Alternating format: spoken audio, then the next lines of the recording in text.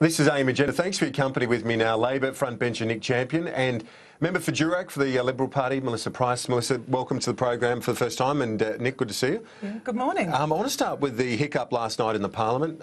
Comes a month after those procedural votes were lost. Not substantial in terms of the bill, but still not a good look, is it? No. Well, look, it's not a good look. Let's face it. You know, it is a little bit embarrassing, but at the end of the day, people are humans, and you know, sometimes we make mistakes. But you know, it was a minor mistake, that's for sure, and I'm sure my friend Nikki is going to make much more of it.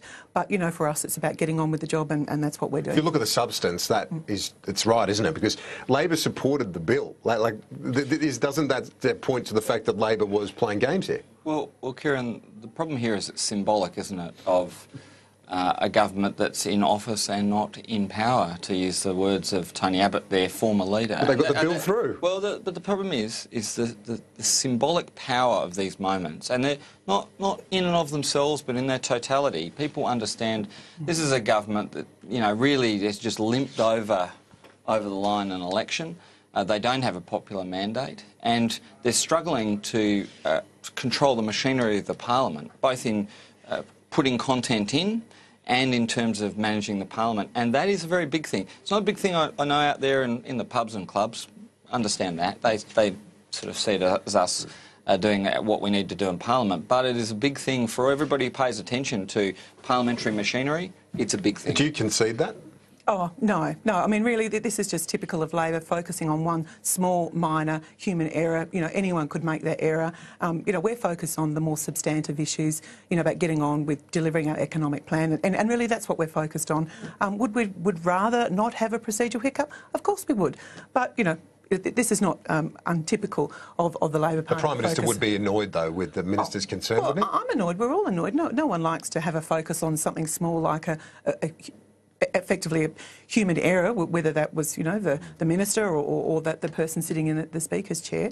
But, you know, it's not a substantive issue, and, you know, we need to actually focus on running the country. And if you look at the government's record in the last couple of months, they've got through the Omnibus bill, they've got through those tax cuts this week, right. The CFA bill, and then this bill, which you backed. So in terms of the substance, you say they're not managing the Parliament, but they seem to be getting a few wins through.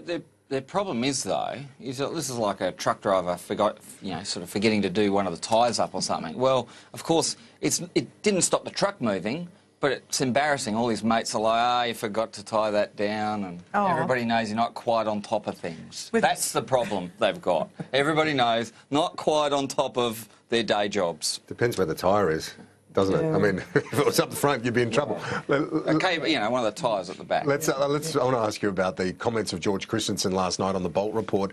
He says that if there was a free vote, it would risk the coalition.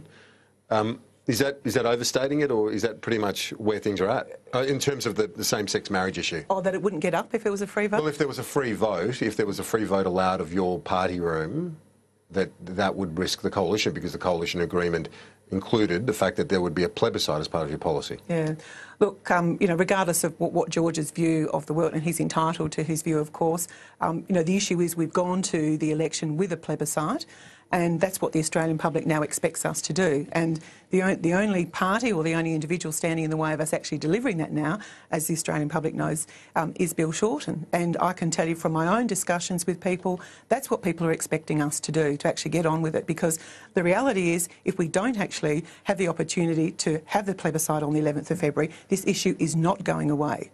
And if we don't have a plebiscite, and if we were to have a free vote, regardless of what the agreement may be that George is referring to, I don't believe that it will actually pass through the House of Reps if we would have a free vote. So from a... You don't think the numbers are there, even with a free vote? No, I'm not sure of that. So I think the plebiscite is the only way that we're actually going to get gay marriage in Australia. Nick Champion, your reflections on that? Because the problem for Labor is that even if there was a free vote, and the way I see it, correct me if I'm wrong, but I mean, if you have a parliamentary vote, it wins by 1 or 2 votes. There'll be a lot of people in the community thinking, well, that's not definitive. If you have a plebiscite, 70% or thereabouts votes in favour of it, that is definitive, once and for all, done. Well, Kieran, here's the point of principle. The point of principle is, in a representative democracy, in a Westminster democracy, you trust your MPs to grapple with all sorts of difficult issues every day of the week, every day the Parliament sits, and this should be no different.